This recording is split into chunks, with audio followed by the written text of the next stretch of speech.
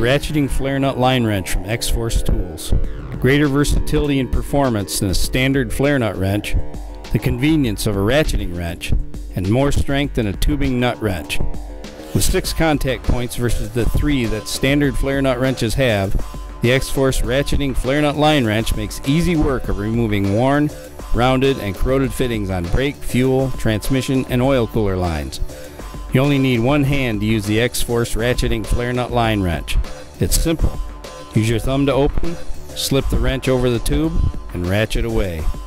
There are 20 SAE and metric sizes available, and 6 different metric open-end combo wrenches covering virtually any need you may have, including the versatility to use them as standard box end wrenches.